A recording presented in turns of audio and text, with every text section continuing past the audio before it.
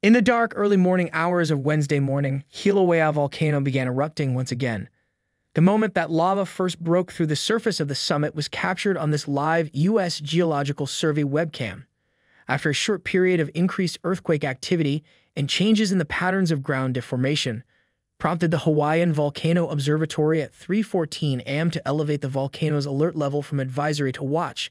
Lava emerged a little over an hour later. At 4:44 a.m. on June 7th, scientists detected glow in summit webcam images, indicating that an eruption had commenced. The alert level was then raised from watch to warning, and the aviation color code from orange to red. All activity is presently confined to the summit caldera within HAWAIʻI Volcanoes National Park. The observatory says the opening phases of eruptions are dynamic.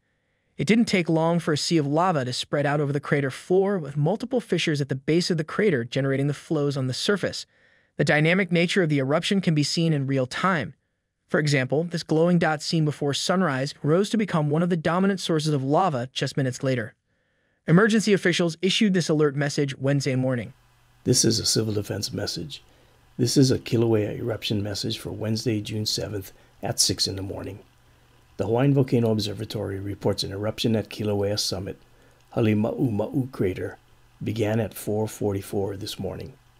HVO confirms all activity is confined within the crater located within HAWAIʻI Volcanoes National Park at this time. There is no volcanic threat to any communities. Due to the eruption, you can expect higher levels of volcanic gases and fine ash near the eruption site. Please take necessary precautions when near these areas. You'll be informed should conditions change. This is your Hawaii County Civil Defense Agency.